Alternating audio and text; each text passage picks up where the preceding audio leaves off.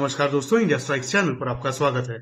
तो कल के दो वीडियोस में हमने आपके साथ शेयर किया था ईरान ने जो इजराइल पर हमला किया उसके बारे में, और बाद में जो ईरान के आर्मी में से खबर आई, खास करके उनके जो मेजर जनरल बगेरी हैं, उन्होंने जो स्टेटमेंट दिया उसके बारे में, जहां पर उन्होंने कहा कि ये जो पर्टिकुलर रिटेलिएटरी अटैक किया गया था उसको नाम दिया गया था ऑपरेशन ट्रू प्रॉमिस, जो खत्म हो चुका है और इस पर्टिकुलर ऑपरेशन को आगे चलाने का कोई भी प्लान नहीं है।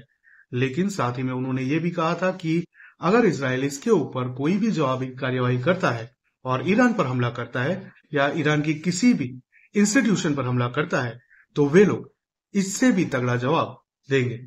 अगर ये खबर आपने नहीं देखी तो हम वीडियो के अंत में उसको लगा देंगे, आप जाकर देख सकते हैं।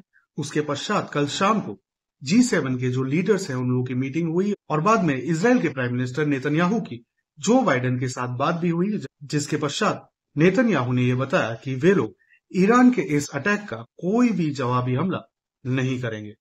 लेकिन साथ ही में यह बताया जा रहा है कि इजराइल का जो प्लान है वो बेसिकली ऑक्टोपस का जो सर है उसको अलग करने का है। अब ये हम किस कंटेक्स्ट में कह रहे हैं वो आप उस वीडियो में जाकर देख सकते हैं। ये खास करके जो इरानियन करंट रिजीम है, जो करंट गवर्नमेंट है, उसके बारे में है। तो उन लोगों के लिए कुछ इजरायलियों के पास से इस प्रकार की प्रतिक्रियाएं आई that they will go for the head of the octopus. लेकिन ये जो पर्टिकुलर वीडियो हम बना रहे हैं उसमें हम ना ही इजरायली फोर्सेस और ना ही इरानियन रिजीम या IRGC की बात करने वाले हैं। यहाँ पर हम बात करने वाले हैं वहां के लोगों के बारे में, जिसमें खास करके जो इजरायली हैं उन लोगों की कई सारी खबरें हम लोगों के पास आती रहती है और हम आपके साथ इस चैनल के माध्यम से भी शेयर करते रहते हैं। तो उसी प्रकार का एक वीडियो आज भी हमने शेयर किया था अपने शॉर्ट्स और इंस्टाग्राम के हैंडल से, जहां पर ये दिखाई पड़ रहा है जैसे कि आप स्क्रीन पर देख सकते हैं। कई सारे इजरायली एक पब्लिक स्पेस पर गैदर हुए और उन लोगों ने वहां पर सेलिब्रेशन किया। जिस तरह की परिस्थितियां पिछले दशकों से, खास करके जब से इजराइल की पुनर्स्थापना हुई उसी समय से डेवलप हो रही है, उसके सामने जो लाइफ के लिए जो ग्रेटिट्यूड है वो अपने आप बढ़ते जाता है, ऐसा हमारा मानना है।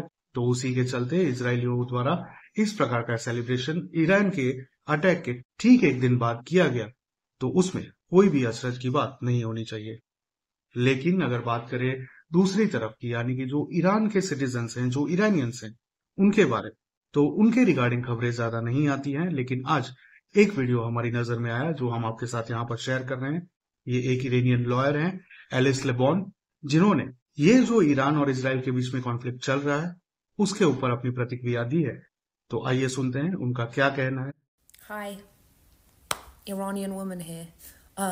It's become very apparent that you haven't been listening to anything that we've had to say for the past 2 years. But I was wondering if you could just lend me a few minutes of your time in this ungodly hour to hear us now. We've had to watch over the past 24 hours people clambering onto the internet to exclaim that Iran has the right to defend itself. In what capacity have you distorted this story to make the Islamic Republic the victim? That's I think what we're most curious about. When we were screaming for the past 2 years that they were lynching us, where were you? When we were screaming that they were killing Iranian women for not wearing a hijab, where were you? When they were lynching Iranian men from cranes for protesting, where were you?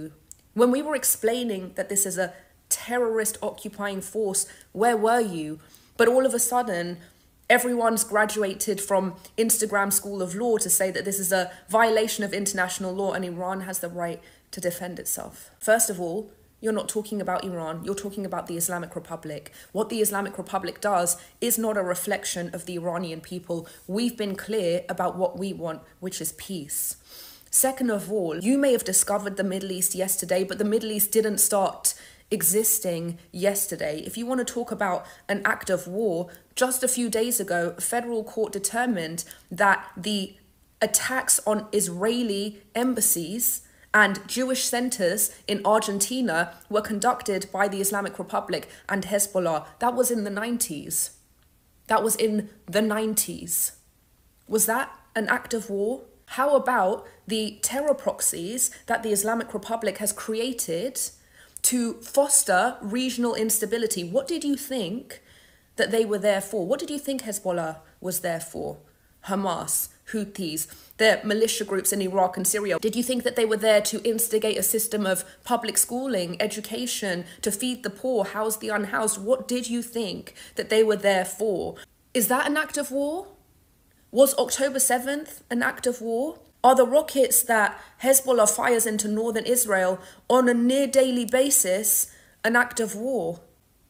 And so when these senior IRGC commanders meet up with Hezbollah in an IRGC military base, okay, not an Iranian embassy, and Israel strikes, your response is to say that that is an act of war. If you had listened to us for the past 2 years, much less the past 45 years, you'd know that Iranians don't want war with Israel. We want peace with Israel. Iranian people inside of Iran have come out and said this over and over and over again. It's you that wants war with Israel. It's your hatred for Israel and your hatred for Jews that's pulling us into a war that we didn't ask for. Have we not suffered enough for the past 45 years that we now have to be used as pawns for your fantasies about war with Israel? Leave us alone. We don't want that. So if you want to support the Islamic Republic in putting Iranians' lives at risk and everyone's lives at risk, they just killed a 10-year-old Bedouin boy for this. Is that what you wanted? Then just come out and say that with your whole chest. Say you support the Islamic Republic in their continued aggressions that put everybody's lives at risk. But don't say Iran. For 2 years, we asked you to come out and say free Iran. And now you want to speak up to put our lives at risk and say go to war, Iran. You are no friend to the Iranian people for that. ये जो आपने सुना वो वहां की lawyer है, Iranian lawyer है Alice लेबॉन, जो कॉन्स्टेंटली ये बात कह रही हैं that they are not in favour of conflict with Israel. वे लोग चाहते हैं कि ईरान और इजराइल के बीच में पीस बनी रहे और उनके रिलेशंस और भी अच्छे हों। अब इस प्रकार की जो बातें हैं वो सिर्फ इसकी ही नहीं है, बल्कि इस प्रकार के कई सारे ऐसे लोग हैं ईरान में जो करंट गवर्नमेंट की, करंट इरानियन रिजीम की अगेंस्ट में है, और वो सभी चाहते हैं कि जिस तरह से मिडिल ईस्ट के अन्य देश, जिसमें सऊदी हो गया, यूएई हो गया और अन्य कई देश हैं, जो इजराइल के साथ अच्छे रिश्ते बनाने की कोशिश कॉन्स्टेंटली कर रहे हैं, उसी प्रकार से ईरान भी इजराइल के साथ अच्छे रिश्ते बनाए और दोनों कंट्री साथ में मिलकर डेवलप हों और अल्टीमेटली उससे मिडिल ईस्ट में शांति फैले। तो इसी प्रकार की प्रतिक्रियाएं कई सारे लोगों के पास से आ रही हैं। ये जो पर्टिकुलर वीडियो है, इसी प्रकार के दूसरे वीडियोस भी जैसे जैसे हमारे पास आएंगे हम आपके साथ जरूर शेयर करेंगे।